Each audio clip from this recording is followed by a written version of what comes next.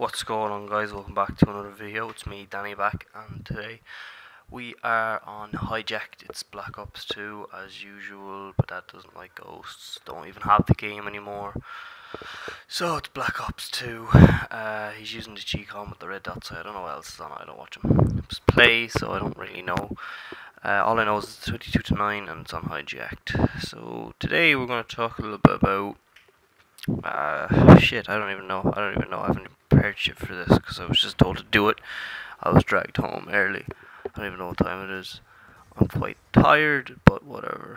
I think we'll talk about movies. Actually, I've been watching a lot of movies lately.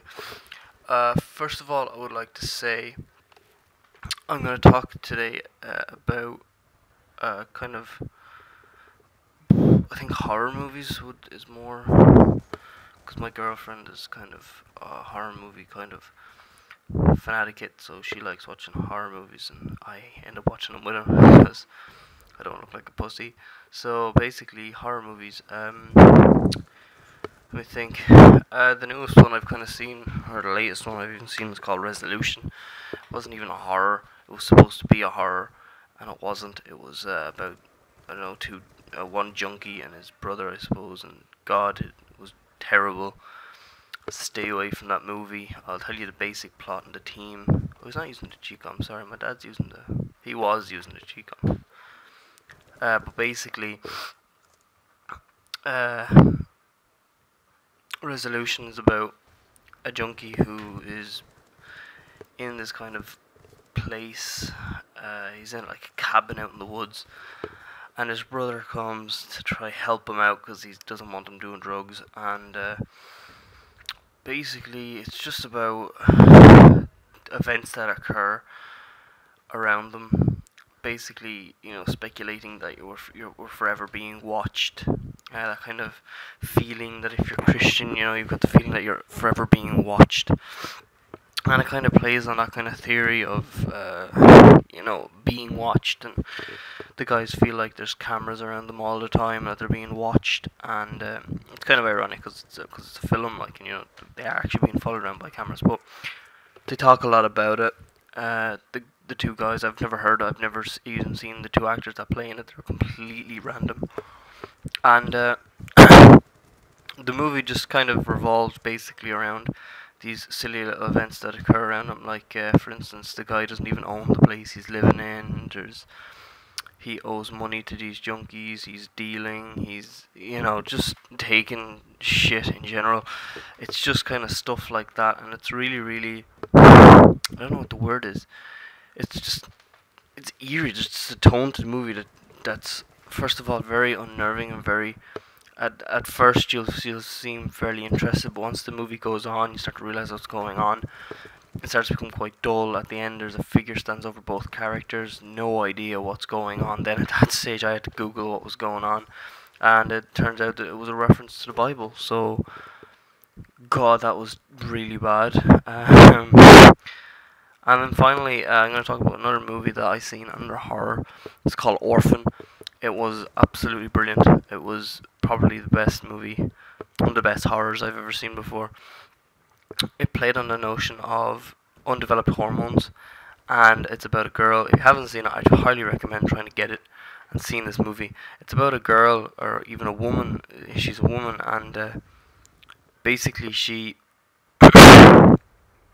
pulls herself off as a little girl because her hormones never developed as a child. So she forever looks like this little girl, and she has ribbons on her hands and on her neck because of where she got scars from a mental institution that she actually once went to. However, you don't realize that she went to an institution until late on in the movie, very late in the movie. But not giving everything away, it's a very, very good movie. If you haven't seen it, I highly recommend it. The acting in it is absolutely amazing. The reason I give away the plot of the last one is because I don't think anyone will ever want to watch this. It's so bad. But I'd highly recommend this movie because Orphan is the name of it again. Again, actors I've never seen before. But I have to say, in this one, the actors and actresses that they got pulled off this movie very, very well. It was a lot better than Resolution. It was a lot better than any of the real horror movies that I really watch with my girlfriend, and I just have to say that in general, it was quite terrifying, the fact that there was this girl. But it's the events, the things that she does, and the kids, what the other kids have to go through with this girl, woman even. And it's a very good story. Again, if you haven't seen it, I highly recommend it, because the acting in it is absolutely superb. The plot of it is very twisted.